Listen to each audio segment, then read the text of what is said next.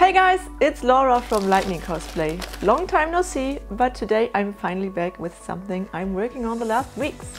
If you follow me on Instagram, you may have seen my beautiful cat masks, and today I'm going to show you how I made them.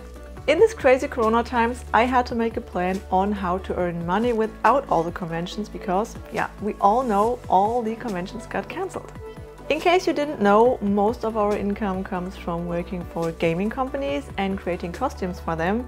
So no conventions means no one needs costumes, and this means no money for us. But I call myself kind of a creative person, and I thought, why not creating masks and other cool stuff and sell it in my online shop? And this worked out better than I thought. Since a few weeks now, I'm creating these cat masks here, and they really saved our business. So yeah, as a thank you gift, today I'm going to show you how I made them. Let's go! I used Ralph's live cast. I could have used mine, but since my face is kind of small, I was afraid that the mask wouldn't fit other persons. And with Ralph's face as base, I made sure that the mask will fit women and men. For sculpting, I used Monster Clay Medium. It's an oil-based clay, which means it never dries out. To be honest, I can't really explain much about the sculpting process itself. It is just all about finding the right shapes, trying to work symmetrical, and most of the time I don't think much about what I'm doing, I just sculpt and hope for the best. This is, by the way, one of my favorite tools for blending. It's a self-made tool which I made out of parts of a metal brush. Another tool you definitely will need is a loop tool. I have, I don't know, 20 different loop tools in all kinds of sizes. Smoothing the surface is a long process. One thing you can do is using mineral spirits. I apply it with a brush and use my fingers to smooth everything out. And before you ask, yes, it's sometimes hard to work with these fingernails. After working on the rougher shapes and the surface, I always enjoy working on the details like the teeth.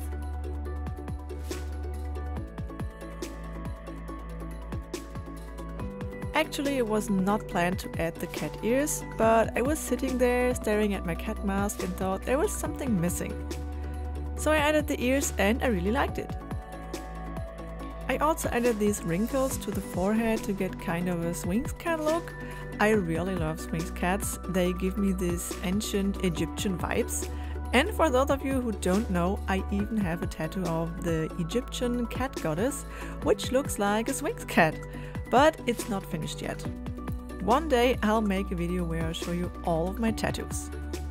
The very last step is to heat up the surface with a heat gun.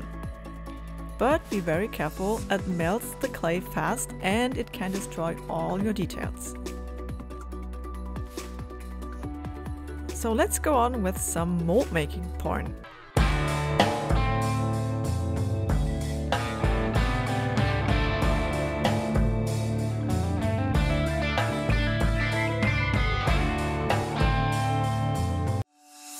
For molding the mask, I use Rebound 25, which is a brush-on silicone from Smooth On. I will put all the materials I used in the video description. As you can see, I removed the fangs because they will be molded and casted separately. I applied the first layer of silicone with a brush. The first layer is the most important one, and you have to make sure that the silicone captures all the details on the surface. To build up the next layer, I thickened the silicone with T-Wax. So after I let the first layer cure for an hour, I started to add more layers of silicone. As you can see, the T-Wax makes the silicone more paste-like, which makes it easier to build up a nice and thick mold.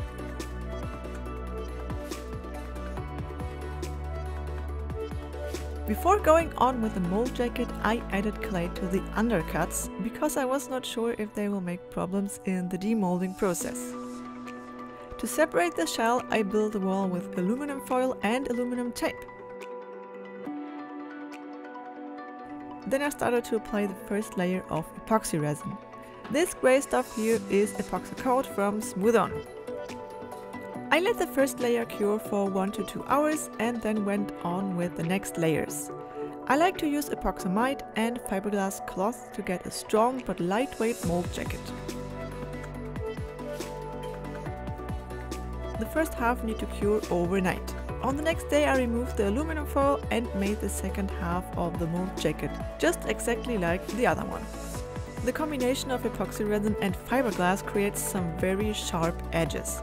So before you can handle your mold, you need to clean up and sand the edges and the whole surface. Popsicle sticks are perfect to crack open the mold.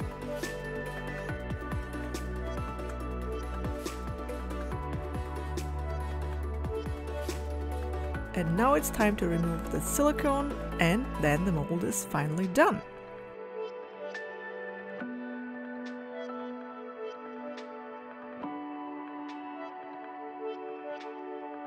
This is a tiny block mold I made for the fangs. I used the same silicone I used for the mask. I have shown you this casting process in some of my previous videos, but for those of you who haven't seen this before, this technique is called slush casting or roto casting. You add several layers of resin until you get a nice and even coat on the entire inside of the mold. For that I like to use Smooth Cast 65D, which cures white. After the resin is fully cured, it's time for demolding.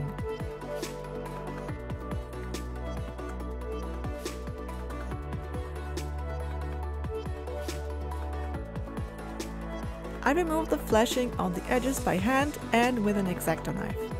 For the eye part I used the Dremel. The fangs were also casted with the same resin and glued to the mask with epoxy glue. And ta-da! Done! Well, not really, the mask still needs an awesome paint job. I painted this mask in many different styles, but I will show you how I make it look like bone. I start with a light base sand color.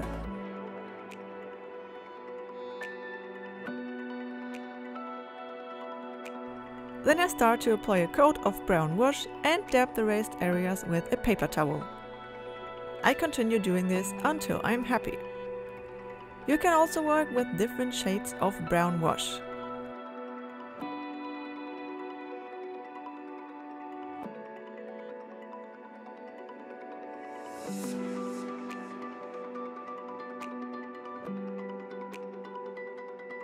So, I'm happy, let's go on with the details. Use a darker brown to bring out all the details like the nose part and the teeth.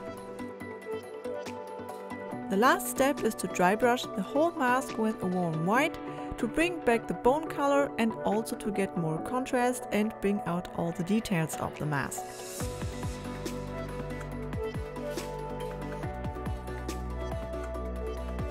I did so many different versions of this mask. It is fascinating to see how many different looks and styles you can achieve only with paint.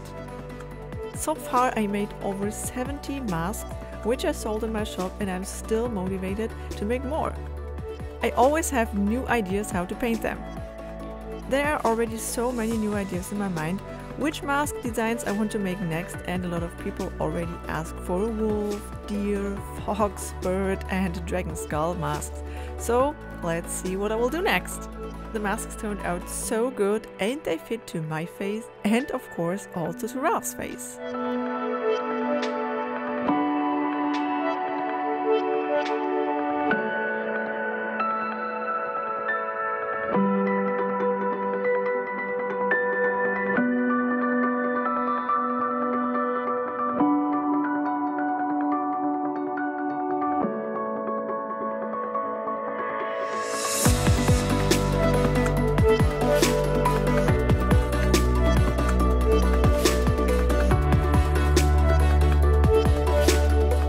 I'm so happy that my cat masks are so popular and always sell out in minutes. This just really saved our business during these crazy corona times. So thanks to everyone who bought a mask and supported us. And I'm sorry to those of you who couldn't get one, but I'm gonna make more of them, I promise. And if you can't wait, now you have seen the full process and can make your own mask. So I think that's it for today. I hope you had fun and also learned something. And I would really appreciate if you hit the like button, subscribe to our channel, and then hopefully see you next time. Stay safe. Bye bye.